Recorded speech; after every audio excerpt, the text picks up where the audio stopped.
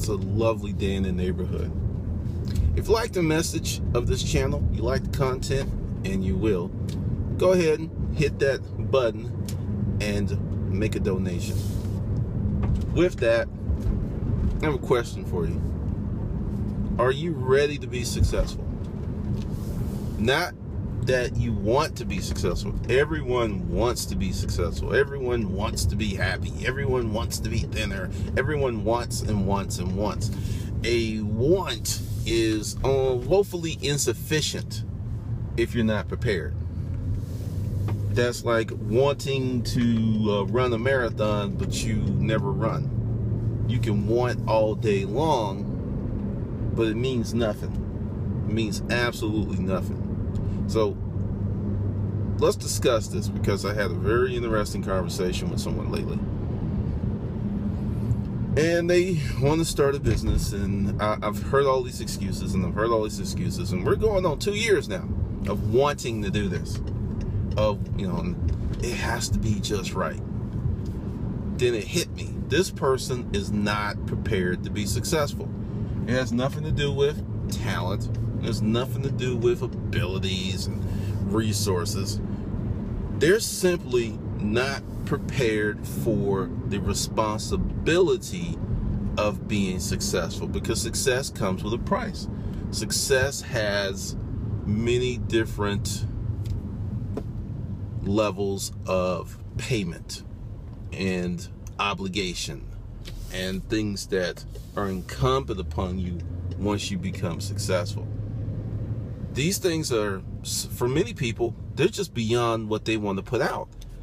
And I think that's what the deal is with my friend, because everything's lined up. It's just getting to that space, getting to that level of personal responsibility. That is the tricky part. That's where things start to come apart. That's where the road gets a little rough and rugged. And I thought about that, and that's one of the reasons there's this course in the Hustlers University, Mentally Becoming the Boss. It's only going to be in Hustlers University. It's not going to be anywhere else, because I really decided there will be unique, special content only part of Hustlers University. And we speak to that because I've seen comments on the channel over the years, and people are like, hey, I don't need to hear about the mental game. Let me tell you something. Without the mental game, the physical game's not going to happen. Or if it happens, you won't keep it. So many people are trying to get past that step of toughening up mentally, being an owner, having an ownership mentality, and just hopefully looking for what I call the passive internet income paradigm.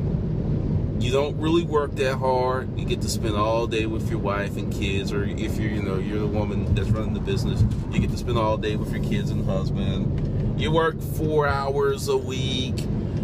You're making 6 figures, and you get to post all of these wonderful pictures of you in London, Amsterdam, Tahiti with the kids, and everyone's happy and smiling because you are living that internet lifestyle.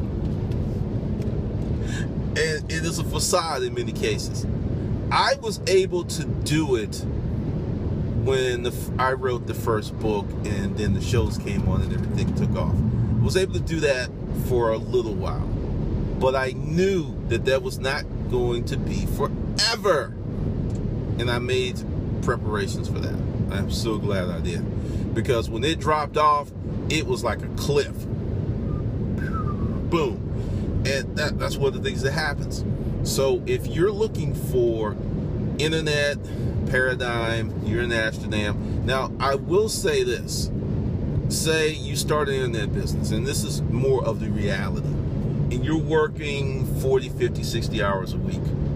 And your internet business is like mine, content creation or services. You provide services, or you have enough of a system where you can direct your team regardless of where you are. You do open up a ton of freedom in that regard, where you could be in London and taking the pictures and smiling, and then after being out in London, for the day, or just you go back home and you go back to your hotel and you work for 2 or 3 hours. That it's very possible, but in the beginning there will be a lot of heavy lifting, and I think that is the thing, because when I wrote my first book, I didn't make any money for 6-7 months. Seriously, didn't make any money, didn't make a dime. And there are many of you that if you go like a month and it ain't working, you're out. It's like, hey, this shit's gotta work.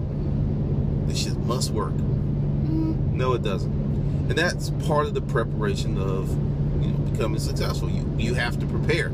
You have to know that you will put out a maniacal level of effort at times with little to no remuneration. That is the thing that throws people, and that's why I say, work on something. You got a job, start your business, put a lot of heart and energy into it, and learn it, because many of these things takes time. Also, there was an article in Hustle University, the Facebook group, where the average time a entrepreneur makes their first million is not weeks or months or even a year. It's 11 years. That's the average length of time it takes an entrepreneur to make their first million. Yes, a decade and some change. And what's happening is you have people who are trying to do that because I'll reference the guy that did it with Amazon FBA by himself, did $1 million in sales. But the other part of that was he was a 20-year veteran of the resale game. So he worked 20 years to do $1 million in one. I mean, think about it. All of that effort and time and buying and selling and learning and being there and that just prepared him to do what he did in a year. If you're listening to what I'm saying, you gotta work. You have to put some stuff out, and you have to mentally, just prepare yourself. And other things that I'm doing with Hustle University, because a lot of crazy stuff is going down. Just leave my assistant alone. I was looking at some of the emails this morning, and I'm like, no one's ever said anything like that to me. For those of you who were like, cussing her out, you're off the list. You never have to worry about me emailing you again. Don't worry about it.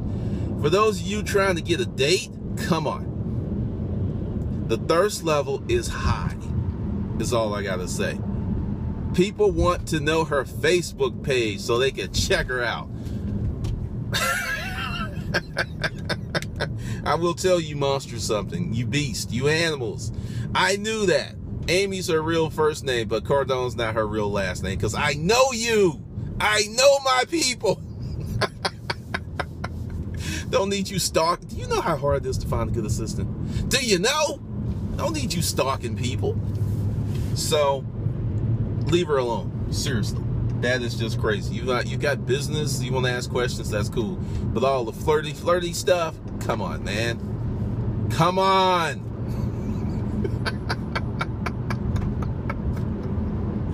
Oh, all right. Anywho, that's really much wrapping this up. Essentially, you have to really prepare yourself.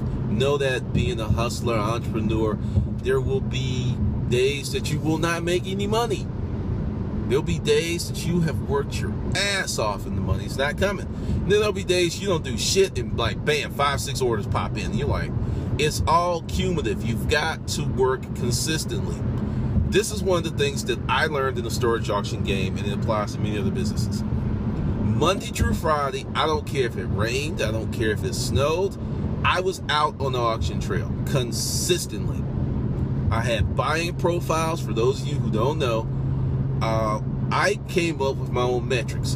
And this is where I learned that the 10 by 20s, the 10 by 30s, the 10 by 40s, profit-wise, did so much better than the 5 by 5s, the 10. I mean, the bigger units just had more bang to the buck. I mean, I would pay, $200, $300, $400, $500 for one of the big boys, whereas I paid $200, $300, $400 for one of the smaller ones, because people were buying those units based on that they were easier to move versus the value contained therein.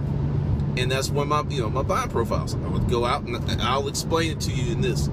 I'll go out, and I would, do my research, see what was going on, knew who was where, and if it fit my buying profile, I pulled the trigger. If it did not, which took a lot of discipline, sometimes I had to bail before I wanted to because it was getting past the financial controls that I put in play. But when I stuck with my buying profiles, we consistently made money.